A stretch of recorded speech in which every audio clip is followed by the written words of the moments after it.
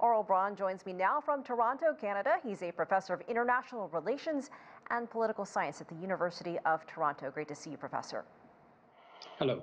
Well, as we mentioned, the EU has maintained a strong trade relationship with China. Talk to us about the motivation behind that in recent years, despite pressure from other countries. Indeed, there is a very strong relationship. China, by 2020, became the largest trading partner of the EU, surpassing the United States. Total trade in that year amounted to about $650 billion. Compare that to the trade with Russia, which is only about $145 billion. But right now, we have to look at the big picture. And the big picture is that there are sanctions against Russia.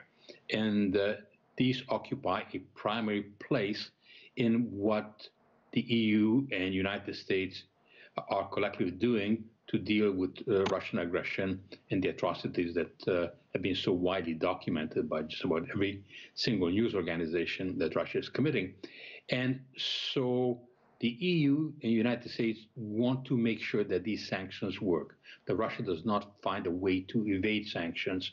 So even though China is not targeted directly, it may be subject to collateral damage, that it cannot help Russia evade those sanctions, because if it tries, then Chinese companies could suffer. And this is why you see not just EU companies and American companies getting out of Russia, but even in the case of India, which has not condemned Russian actions and wants to maintain good relations with Russia, key companies, Tata, Infosys, these are giant companies, they're getting out of Russia.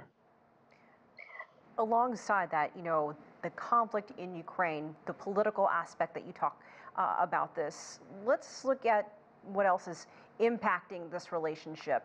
When you consider the supply chain, the pandemic slowing things down, and everything else that's happening, how do they maintain the economic part of this?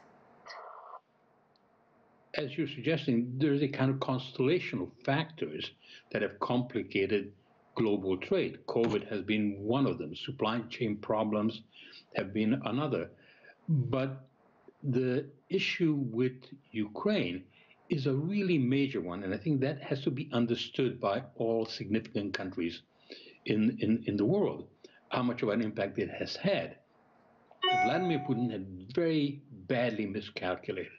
He had gone in, he has engaged in this massive aggression and the atrocities under the assumption that it would be a quick victory and that he could overturn the world order, at least in Europe, that prevailed after the Cold War.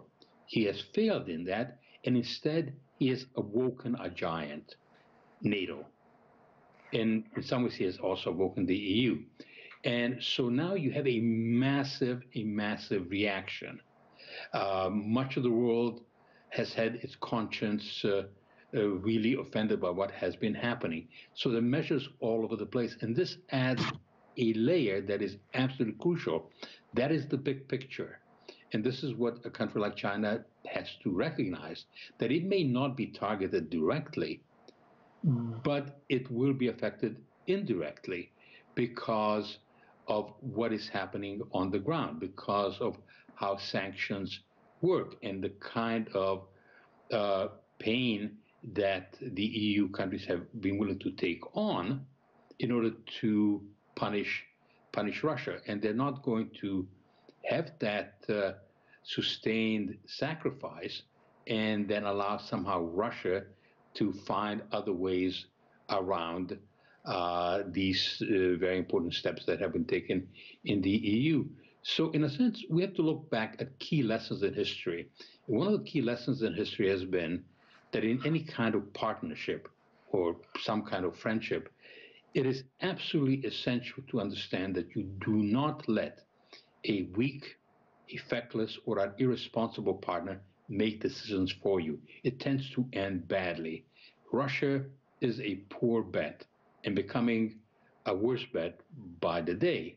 And so when we see some of the tensions that are taking place in relations with China, in Europe, countries that have had very good relations in the past with China and probably would like to maintain those relations, we need to appreciate just how grave the impact of Russian actions have been, and how this kind of notion that you can have a friendship without limits is running up against limits.